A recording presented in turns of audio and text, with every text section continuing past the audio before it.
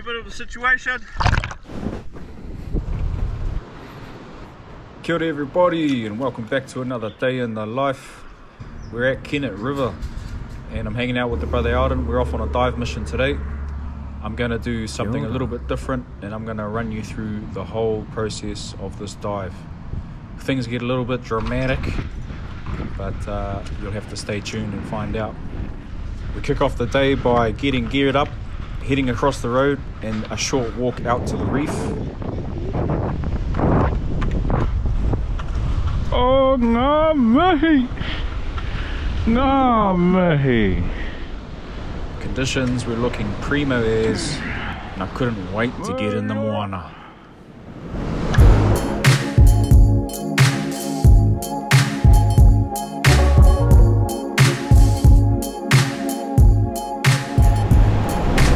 We are at the moana and going to go out there for a quick kai gather. Gather some kai for the weekend. It's my birthday gathering on Saturday, so hopefully the moana is going to provide some delicious treats for us. Super grateful, super thankful to be here. Tamanutara, the sun's shining bright. Got our brother Alden here as well, and it's a beautiful day. Okay, so my first challenge upon entry was making my way through this shallow reef structure. I had to find a decent channel so that I didn't get washed up on the rocks.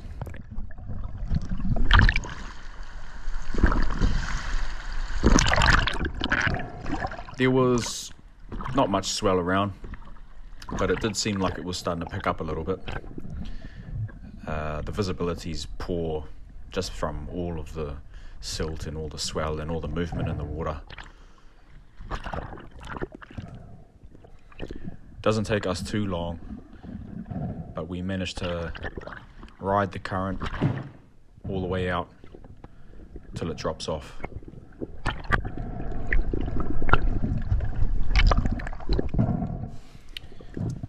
You can notice straight away the change in visibility. Water's a lot clearer, and just keep an eye on the seaweed, because the seaweed says a lot about the kind of movement that's in the water at the moment. From the surface, it doesn't seem like much swell.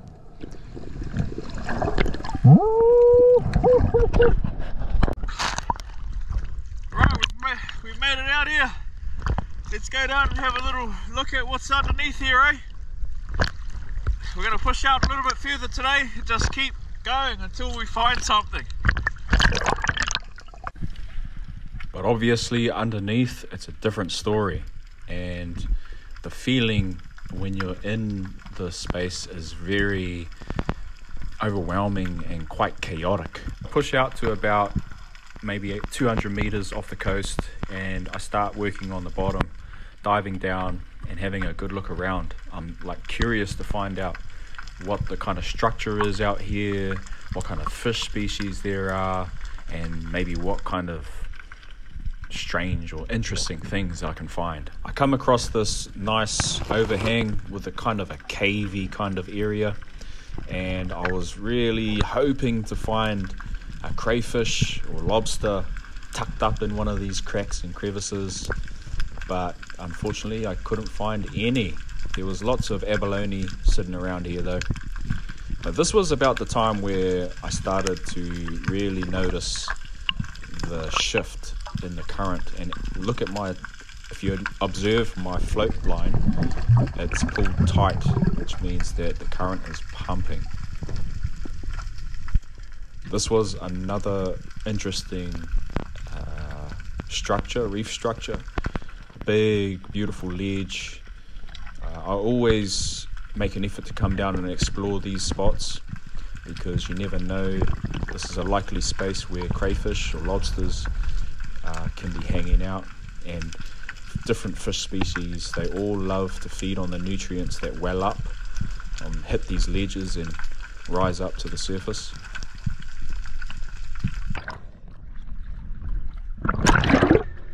We're in a bit of a situation. The current's pumping hard. around the coast, so instead of fighting it, we're going to just ride it. The only thing is, there's a bit of swell that's pumping in on a reef around the corner. We're going to have to swim way out wide and come back around and come back in the bay that way.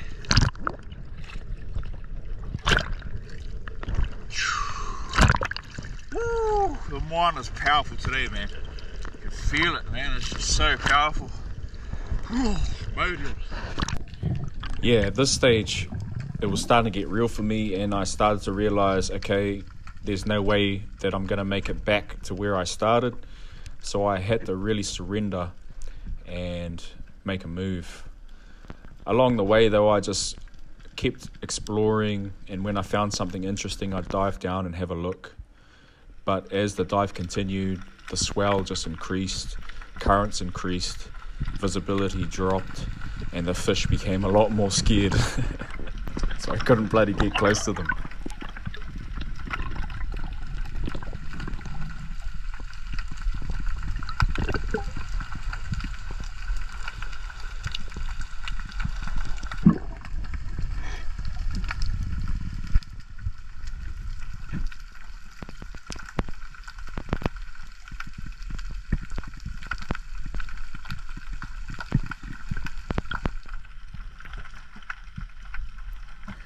The sweep wouldn't come close, the butterfish wouldn't come anywhere near me, and all of this movement in the water really made it feel very chaotic. My breath holds were like average, and it was just a very uncomfortable dive. One of the more uncomfortable dives that I've been on. At this stage, I'm probably around 300 meters off the coast. Lucky enough, the reef runs for I don't know how far out, so it doesn't really drop off that deep. I'm probably diving only in around 7 to 8 meters, maybe 10 in some of the deeper spots. This was when I realized, see, I dropped out to quite a bit deeper water here. I'm probably in about 10 to 12 meters, and I started having to actually make an effort. I'd stop. If I rode the current anymore, it was actually pushing me further out to sea. So I had to give it some guts and put in some energy to start kicking into the bay before I got swept right around the coast. I didn't panic though, and I just carried on and trusted in my gears, trusted in myself, and just kept going. When I found a shallow spot, I'd drop down and try again at trying to get some fish.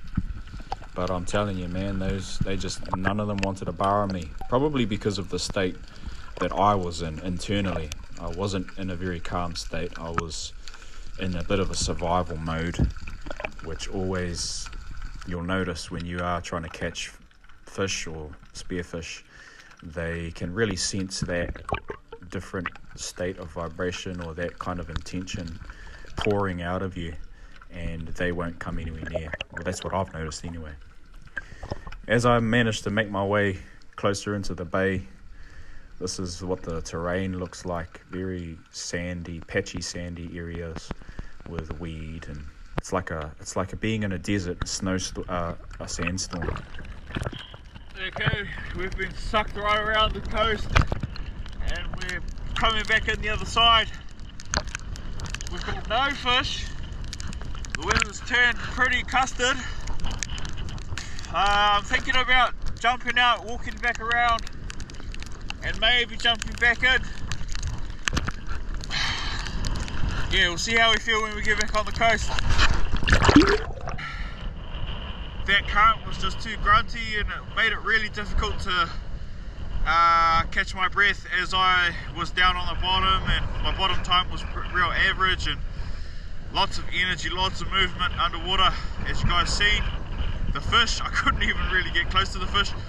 When I first got out there, it was probably my best opportunity getting some fish, and then as I got swept around, it just got worse and worse. So I'm gonna go have a look at that spot again and see if we can maybe get back in. We'll make a decision when we get there. Oh, my mate hasn't seen me yet. He's looking for me, look. My mate's looking for me. Need to tell him where I am.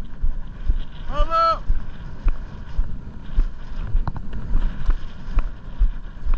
Brother!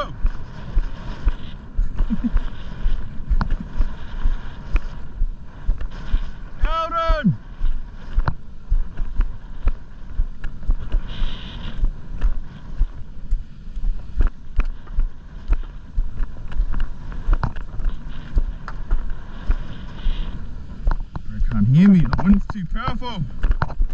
Brother! Jay! I thought you didn't know where I was.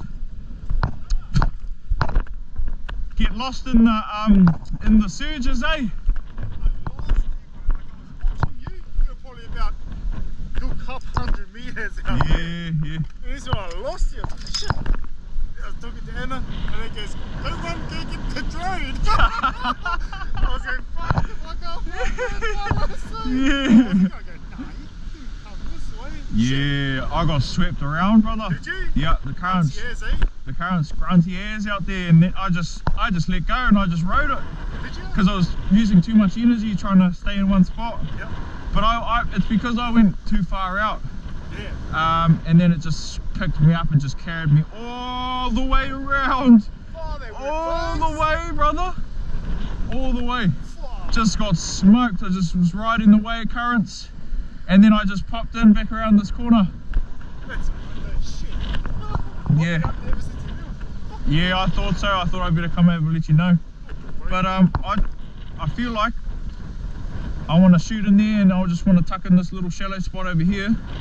Try and get some kai, and then come back in. Where did you go back?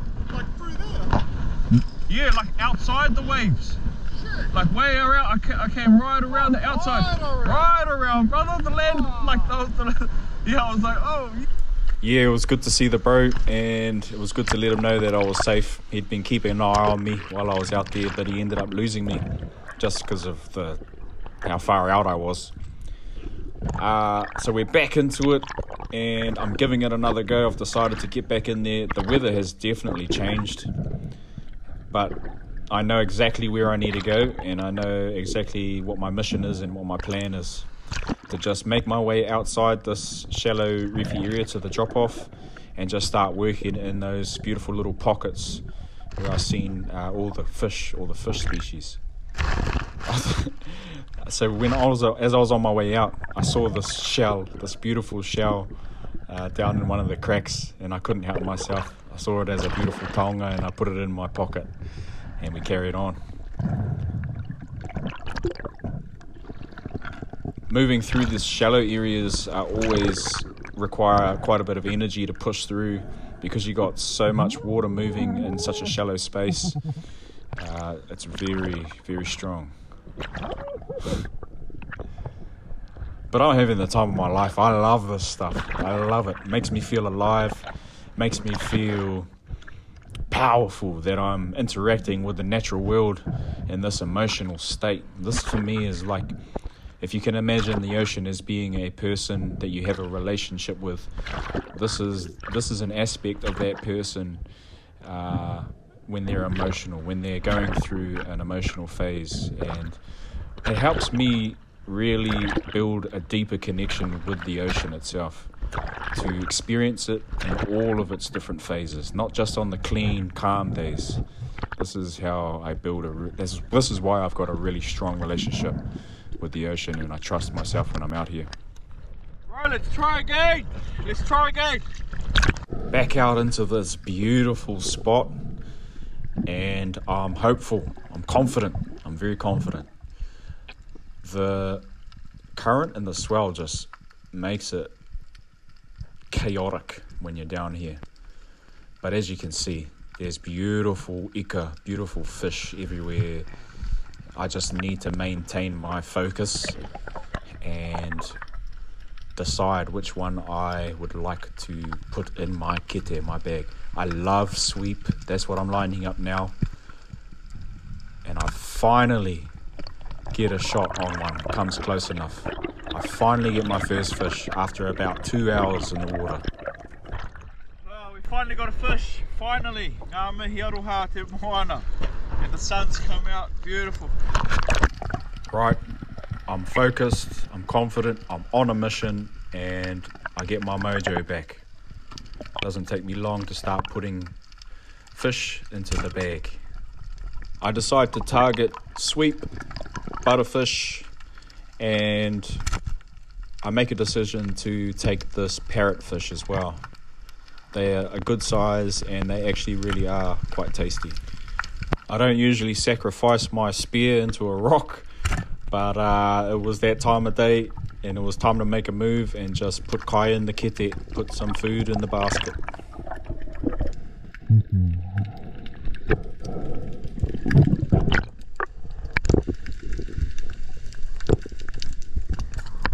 Couple of sweet butterfish and a parrotfish. I was happy with that, and so now it was time to actually make the journey back into the coast. I knew it was going to be a bit of a challenge and it was going to require a bit of guts, because just the amount of movement in the water and the visibility was poor, plus the challenges of not knowing where rocks and reef are. You could easily get pushed in by a wave and hit your head, blah blah blah. There's so many risks if you really think about them, but I don't, and I just trust and I keep going, keep kicking. I had one mission in mind, just get to those rocks, and then that would have been a successful mission.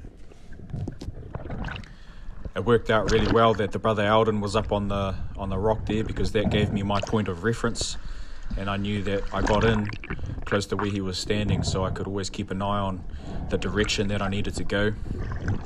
As you can see, I'm constantly popping my head out of the water to make sure that I'm going in the right direction. Using my arms to pull through the water as well, not just the legs.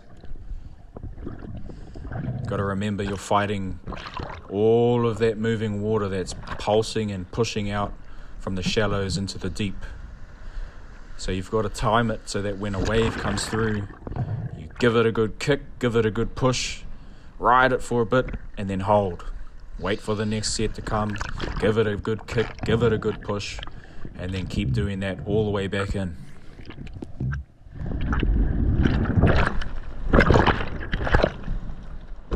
I take a little bit of a breather on top of this rock, and I'm just feeling grateful that I'm just about there. Just got to push a little bit further. That big wave just comes in and gives me a little boost. Visibility is nearly zero, so just keeping the head popping out to make sure. Angling my spear gun up so that the tip doesn't get smashed into a rock as well.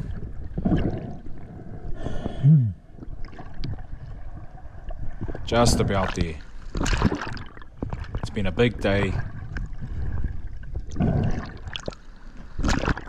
The ocean's been giving. Plenty of kai. Few challenges really helped me push my comfort zone, and the sun's come out. It's a beautiful day.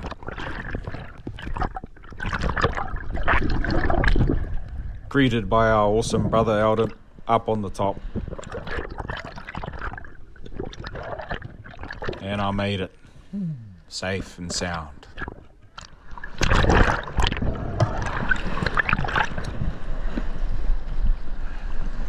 We made it! Yee! That was it today.